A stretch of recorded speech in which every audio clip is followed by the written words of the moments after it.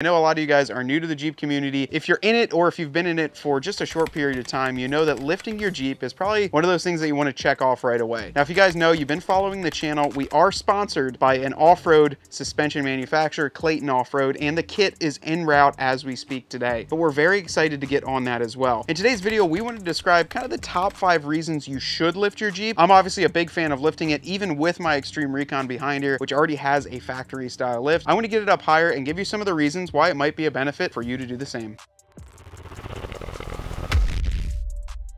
Number 5, probably the last reason, or a reason you might want to consider lifting it, or something that it's going to help you with, is to replace worn out suspension components. Now, as you guys know, if you've had a Jeep for 20, 30, 100,000 miles, a lot of the suspension and driveline components are going to be worn out. Now, I like to say this is number 5 because if you are considering replacing them with OEM or stock style parts, it might be a good investment for you to spend a couple $100s more and actually get the lift kit that you've been looking for. That's going to replace a lot of the same suspension components, give you higher up in the air, but then also take care of any of that maintenance issue that you were experiencing in your Jeep. A lot of the time that we've lifted Jeeps, it was because things were wearing out. So either the shocks were blown, you were getting worn out sway bar links. So might as well get the entire kit all at once, replace all of that, get a fresh ride, and get all of those maintenance items checked off the list. Now, the number 4 reason is one that's kind of obvious if you guys are out on the trail a lot and are carrying a lot of heavy weight. So number 4 is to be able to carry more load, to adjust for the compensation of weight on the front bumper with a winch and everything else that you've got going on, or just to simply keep that Jeep riding at the same ride height when you have a trailer attached to the back of it. I personally tow an off-road trailer. We're going to have a steel bumper and winch, so I'm going to need some help when it comes to adjusting this Jeep to be at the right ride height when I add all that weight on. Because let's be honest, Jeep did not design all of this to have a heavy front bumper, to have a winch, to add overland gear in the back. They did not account for that when designing the spring rates as well as the shock dampening on there. One cool thing that Clayton Off-Road does is they actually compensate for a front steel bumper and a winch on all of their lift kits. So you don't need to add any of those pucks, any of the spacers into the coil springs. The front springs are already adapted for the weight of that. So when you add the kit onto your Jeep, it's already going to be perfectly level and riding the right way. They don't want you to have to add on another rubber spring spacer after you've just spent enough on a lift kit. The third reason, probably the most popular reason to lift your Jeep, is to make it look cool. Obviously, you want to turn this thing into something that you like. And we just interviewed one of our viewers here. His name was Dave. He had a base Sport S. So it was a Sport S, and he actually added on a Clayton Off-Road 2.5-inch Overland Plus kit. What it did was make the Jeep look really cool. If you guys have a Sport, if you have a Sahara, you know that they don't look as cool as a Rubicon stock. Well, you add on a lift kit and wheels and tires, and you're going to be completely changing not only the way your Jeep drives, but the way it looks. The number 2 reason to get your Jeep up in the air is to increase your off-road articulation. Now, if that is the goal of this and that's what you're looking to do with it, there are a ton of kits that offer way more articulation than a factory lift kit can give you. The reason being is when they create a factory vehicle suspension, they're doing that for on-road, for safety, for reliability, and drivability, because 95% of it is going to be on the road. If you really want to flex it out, you want to look at a kit that has control arms, sway bar disconnects, different dual rate or even triple rate springs, heck, maybe even coilovers, but you want to be able to flex it out and still get that ride quality on the road. Being able to stuff your tire